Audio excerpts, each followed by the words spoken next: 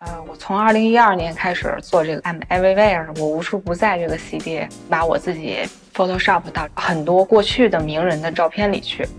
比如有安迪沃霍、梦露、奥黛丽·赫本、毕加索等等，一直到今年做了20-30个名人。2016年的时候，我获得了集美阿尔勒的摄影大奖。我出生于1990年，我从4岁开始就搬到北京生活了，我就住在胡同里面。现在故宫博物院做文物修复相关的工作。从家门出来，骑着自行车5分钟就到单位。创作和工作是有反差的了，重要的是交融的这个过程。最早的时候是开始从中国的女性去开始做的。张爱玲、林徽因、吕碧城。第一张作品是我和宋美龄，然后我把蒋介石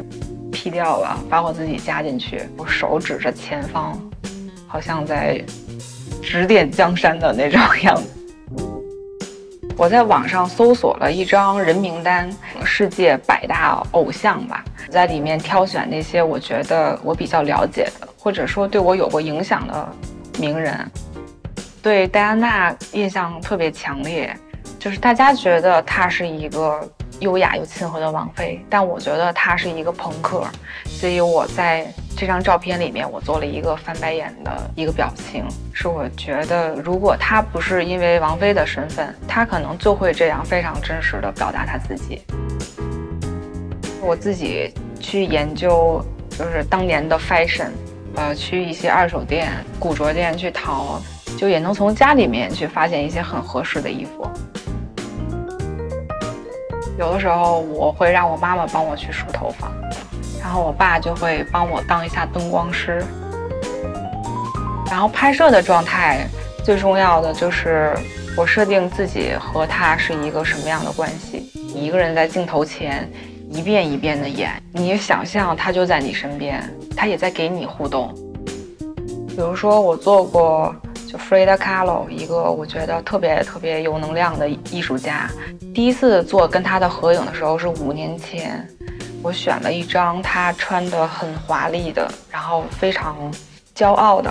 高姿态的，因为当时我非常的崇拜他，然后站在他旁边表达我在追随着他。今年我又做了第2张我跟 Frida 的照片，我们在他家的院子里面闲聊天，我们已经变成了好朋友。我还做过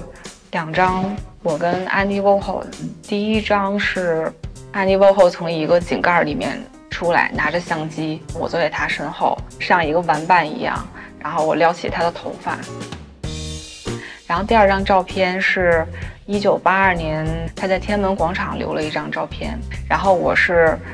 站着2根红头绳，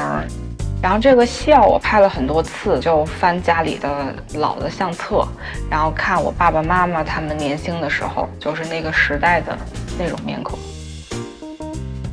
我小的时候，我爸爸他随手从兜里掏出一个硬币，然后夹在这儿，就像一个胡子一样，把那个腿弯成一个 O 型。他每次这样走，我就会特别开心。后来稍微长大一点，才知道他在模仿卓别林，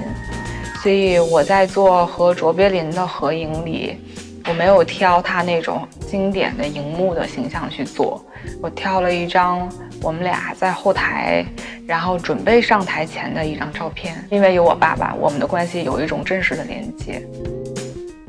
我一个网络世界里成长起来的一个年轻的小孩吧，在这个创作里面，我逐渐了解到我所成长起来的这个时代。